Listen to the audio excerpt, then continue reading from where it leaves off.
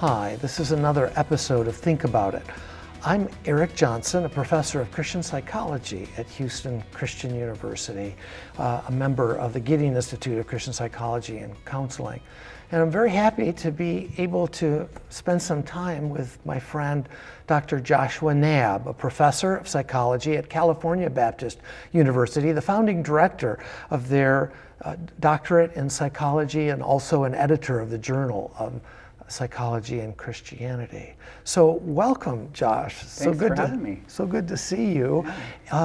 You have a really interesting history, I think, since you've been in the field. And I think our viewers would like to hear maybe some of your background and what brought you to the place you're at today. Sure. Well, first of all, thanks for having me. It's always exciting to get to talk to you. And I think earlier on in life, I grew up in I would probably describe it as a conservative Christian home. And in my adolescent years, my parents ended up divorcing. And so that was tough for me. And so that led me down a path of, I think, what I would describe as a prodigal period of time, kind of wandering away from my Christian faith.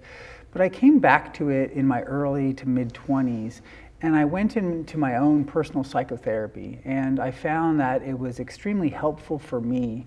And that led me to really want to commit my life to walking with people as they learn how to really address their suffering and the impact that psychological suffering, I think, has on people, including Christians. And so I went into graduate school. I went to a Christian university. I ended up going to an internship in my 5th year of the program. We have to do a full-time internship as part of the degree requirement. And I went to a Christian psychiatric hospital. And I found that when I was there at the hospital, they were doing a lot of practices that were basically what's called mindfulness meditation. And I found that for me, mindfulness meditation came out of a different faith tradition, out of Buddhism. And so I started asking questions in my training about, do Christians have our own practices? And so that led me really down a path of what we might call Christian retrieval and trying to better understand psychologically and spiritually what practices coming out of the Christian tradition Christians have to draw from for psychological and spiritual health to address depression and anxiety and trauma, stress, relational problems. And so as I finished my internship and then I did another year there as a postdoctoral fellow, I ended up landing at California Baptist University, a Christian university, and continued that line of research. I got licensed as a psychologist, so I practiced psychology in the state of California with a psychology license. And in addition to being a practitioner, I really enjoy doing research on how to draw from confidently the Christian faith tradition to help Christians to pursue psychological change. Yeah, I mean, I'm pretty familiar with the field, and you have done some remarkable work in doing original research in distinctly Christian approaches to therapy, as well as measuring qualities of the Christian life that we believe demonstrate a kind of well-being that's unique to Christianity. Would you tell us about some of that work? Sure. So oftentimes in the research that we do, we have to measure things. And so for many of the measurement tools that we have in psychology, they come from the secular community. They're not Christian per se. And so I realized early on, if I wanted to research Christianity and psychological functioning within Christianity, that I needed to develop some uniquely Christian tools to do that. And so a few of the tools that I've co-developed with some colleagues include a scale measuring communion with God, the idea of fellowshipping with God and walking with God along the roads of life. I've also developed a Christian contentment measure or scale that looks at this idea of an inner satisfaction regardless of outer circumstances for Christians that's reliant upon God and reliant upon God's dwelling within. Also a gratitude scale that's Christian. So looking at what Christian gratitude looks like, maybe in contrast with what the world says thankfulness or gratitude should look like. And then more recently, I developed a measure for evaluating a Christian worldview that is pretty comprehensive in scope, and I'm hoping that it will help Christians to measure worldview and to look at psychologically a Christian worldview in the context of things like suffering, things like Christian mental health, and so forth. In terms of some of the interventions, if we want to call them that, or ways that Christians can draw from Christian practices that are in historic Christianity, I've done some research looking at Christian meditation, Christian prayer practices, Christian contemplation, turning to classic Christian writings, so writings from the Puritans, writings from the Jesuit Christian tradition, writings from the Eastern Orthodox tradition and the Jesus prayer, and looking at those things evangelically and recognizing that we have a rich heritage of Christian thinkers and practitioners who have really tried to develop practices that can help Christians psychologically and spiritually to be more like Christ and to relate differently to suffering, not necessarily eliminate it, but relate differently to it. And many of these prayer practices, meditative practices, contemplative practices, for me are in order to promote what I like to call meditative diversity. What does that mean? That means that oftentimes in our contemporary society we turn to mindfulness. Mindfulness is everywhere, so much so that people have jokingly called it McMindfulness because it's so embedded in pop culture. And it's a multi-billion-dollar industry. But for Christians, we have our own heritage. We have our own practices. And so for Christians who are struggling psychologically, I've wanted to give them options for drawing upon their own heritage to stay within their own proverbial house and not have to go down the street to the neighbor's house to be fed. And so these practices, we've recognized they are helpful for people, comparable to mindfulness meditation, or another newer one is called loving kindness meditation, that's really popular in clinical psychology right now for a wide variety of types of suffering. And so Christian practices drawn from the Christian tradition can be beneficial when it comes to things like negative thinking and stress and symptoms of depression and anxiety and trauma. So you're a psychologist, and I hear you talking with such relish about the Christian practices and a Christian approach to well-being, but I thought, isn't it the case that psychology just deals kind of generally with helping people to get better and helping people to overcome their symptoms? What's wrong with just being, seeing therapy done by Christians as it's just to help us feel better, get better? Yeah, well, I think a few things. One is, rightly so, I think the discipline of psychology in the 21st century is recognizing that culture is at the center of these conversations. And so we cannot remove people from their culture. And that one author says that worldview is the deep structure of culture, meaning where there's culture, there's an underlying worldview, a view of the world. And so I think psychologists in the 21st century are rightly looking more and more to culture and saying culture is important to help people in their suffering. And so as Christians, we have a rich cultural heritage, a spiritual heritage, a religious heritage that can't be ignored when we try to make sense of the good life, when we try to make sense of human flourishing and well-being and some of these things about what makes life optimal and also what to do about suffering. And so I think more and more we're recognizing that we can't separate out culture from psychological functioning. They need to be married, tethered together. They need to be fused together, because there is no such thing as someone really sort of floating around in space not tethered to the spaceship, which is really culture. Culture is so relevant. And so I think culture is at the center of these conversations, and Christians should not be an exception. We should be able to confidently draw from our own tradition, our own worldview, our own heritage, so that we don't have to check those things at the door if we go into therapy or if we buy a book on how to help psychologically speaking.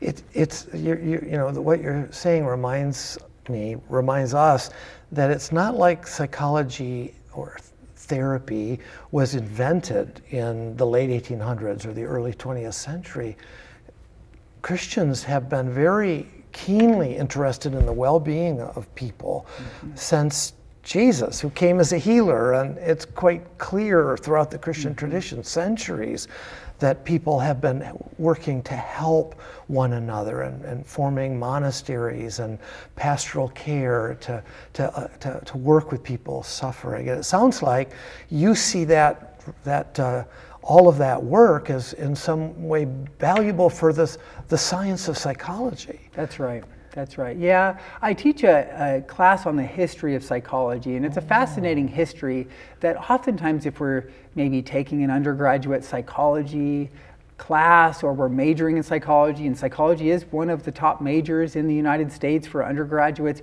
the idea is that psychology has always existed as this formal discipline, if you will, with science behind it.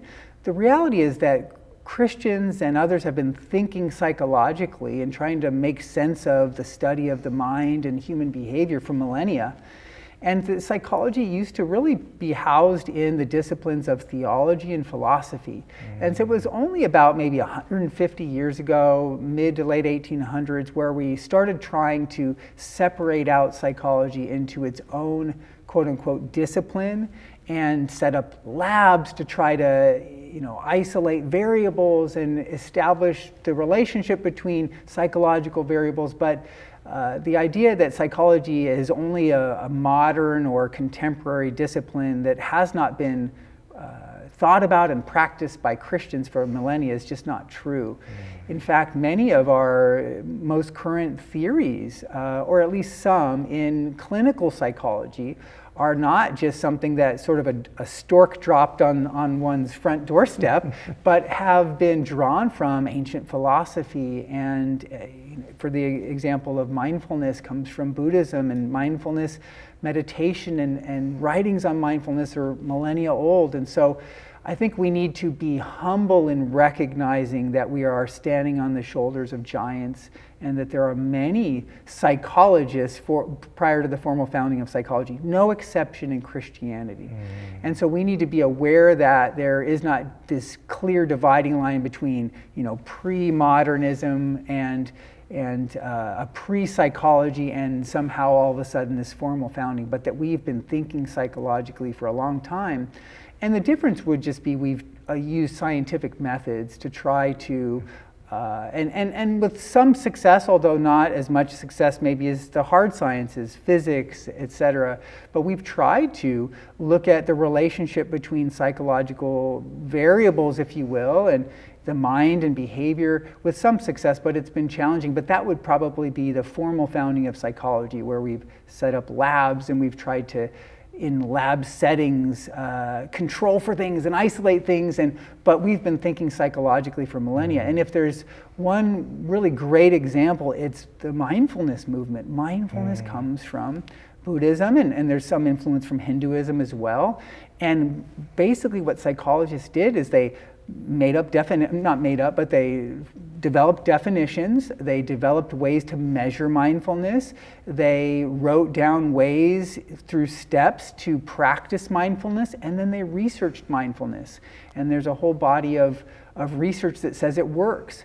So why can't we do the same in the Christian tradition? Why can't we take our heritage, define things with clarity, develop steps, and then see if they work for Christians for psychological change? And you've documented that it does work and that it's equally effective. I think all the research has been done comparing Christian models of therapy with, or even accommodated models and mainstream models of therapy have shown that they're at least as effective as secular models. And when working with Christian clients, they seem to be more effective with Christians. That's right. So why do you suppose that Western culture, which is supposed to be a Christian culture, has so gravitated more towards Buddhist mindfulness and not been in the practice of retrieving Christian meditative practices and prayer? Yeah, and I think that there's a maybe bigger picture challenge there, in that we still have, I think the latest data suggests that 2/3 of adults in the United States still identify on some level as Christian,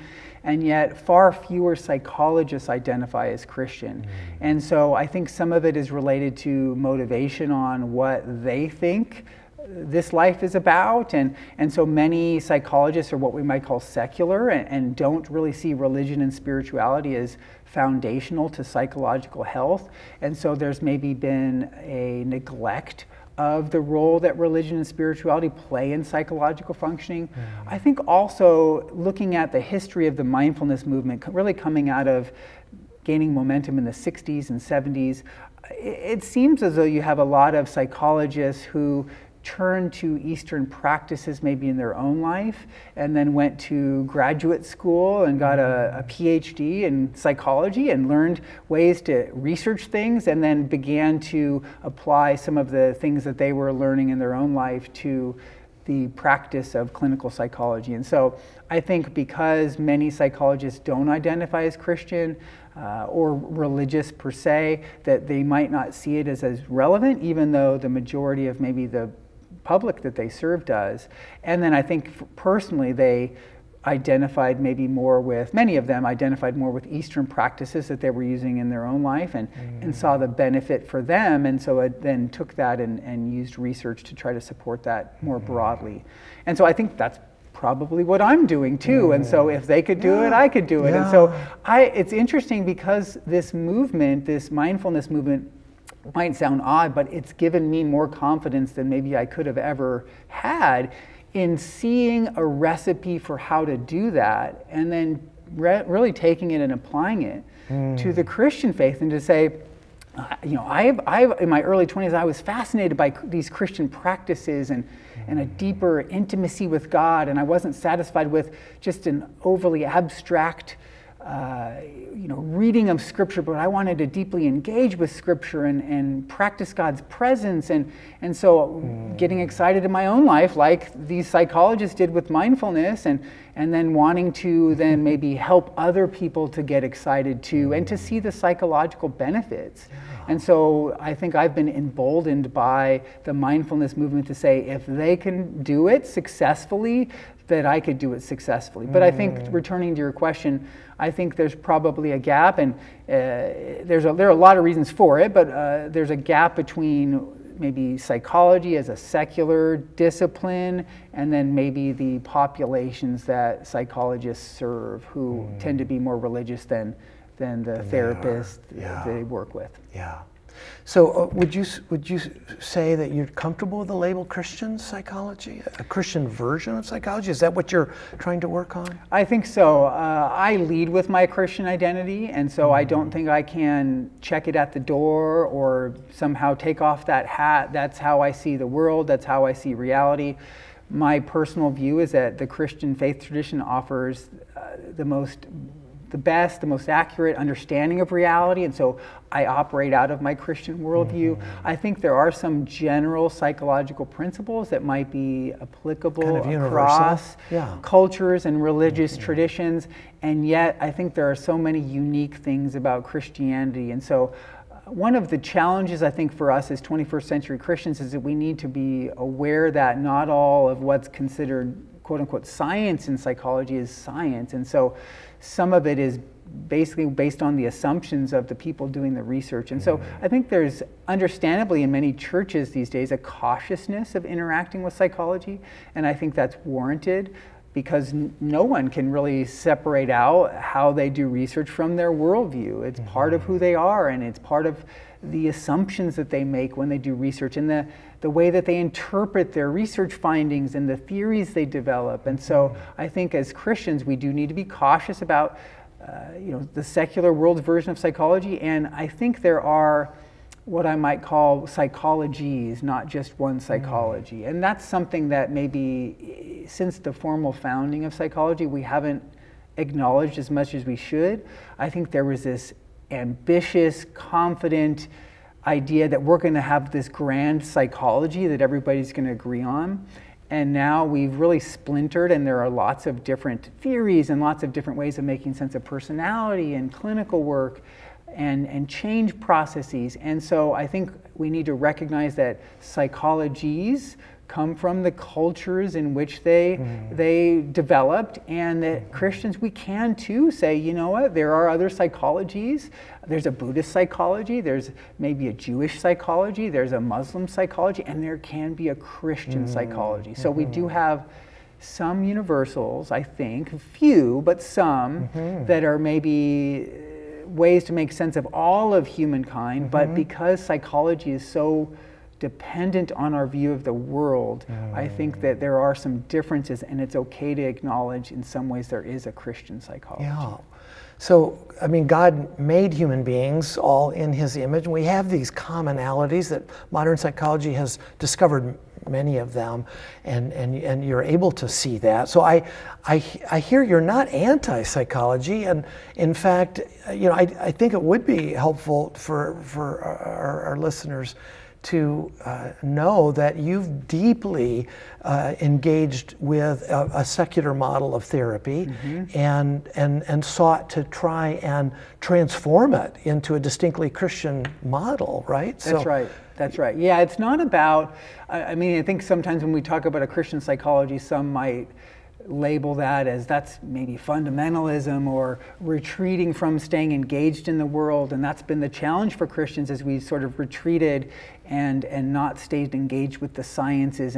But I would say I would describe myself as deeply engaged. I recognize there are many insights gained from secular psychology. They just are often wrapped up in a worldview that we need to be aware of and find ways to disentangle the data, if you will, the research findings from the then larger conclusions that are drawn about what that means about the good life, what it means to be human, what it means to understand reality and knowledge and all those things. And so I think as Christians we need to be discerning but engaged, and that we shouldn't just dismiss in a black and white manner all of secular psychology, because there are some insights there. We just need to be very much aware of our own tradition and to recognize what we bring to the table.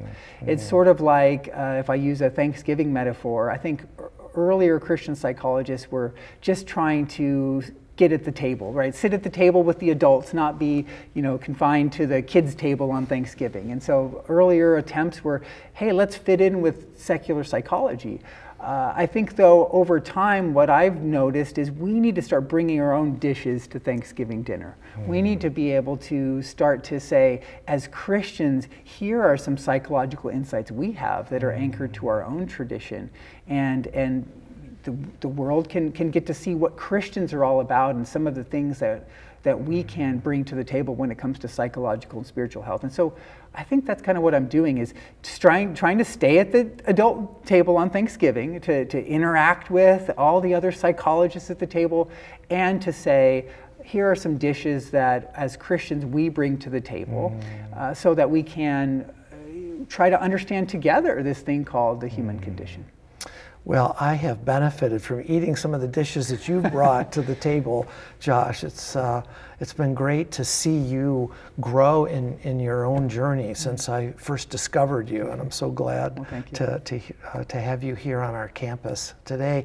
Before we finish up, though, you did something quite different than anything else you've ever done, and it's led to a new book that you and 3 colleagues have come up with. Would you just share briefly about that book? Because I think it would be so interesting to our very diverse campus. Yes, absolutely. So right around 2020, right after the murder of George Floyd, myself and 3 colleagues, 2 African Americans and 1 biracial colleague, we came together and we said, let's talk about what's happened, the pain that has come from some of these instances of racial injustice. And so we started talking openly about racism and racial injustice and what to do about it. And we were very much aware that secular communities were rightly going out of their way to face head on some of the historic injustices and to say, we're not going to stand for this anymore. And as Christians committed to our faith tradition, as Christ followers, we started asking the question, what do we have coming out of our own faith tradition, while, as I mentioned before, staying deeply engaged with psychology and psychological principles and understanding diversity? And so we started these conversations, and over a period of time, we developed a book on healing conversations on race. So it'll be coming out early 2023. And the idea would be that we can actually become more like Christ as we really lament together about the historic injustice of racism and find ways to develop deeper cross-racial relationships and to support one another through being vulnerable, through expressing emotional pain, and through being responsive to one another's pain. So there are great models out there that are more on a macro level, looking at systemic injustices. Our real model is 4 steps, and it's really about a micro level. It's one-on-one conversations. It's engaging with people the way Jesus did. And so we believe that each conversation has the opportunity to bring healing and to promote unity, cross-racial unity within the body of Christ. So we don't have churches that are predominantly one race, but that we would be multi-ethnic and multiracial, and that we would together be able to worship and walk with God and commune with God. Well, I can't think of a better place for practicing that model than the Houston area and Houston Christian University. And I look forward to that book, because it would be great if we could maybe bring some of those practices into our campus. Well, thanks for joining us today. And Thank you. I want to thank those of you that have watched this for being with us today. Again, I'm Eric Johnson, a member of the counseling department at Houston Christian University, and also a member of the Gideon Institute of Christian Psychology and Counseling. If you're interested in hearing more from Josh, we're going to be posting his lectures on our website in a couple of weeks, and you should be able to have access to them then. Again, thanks. Have a great day.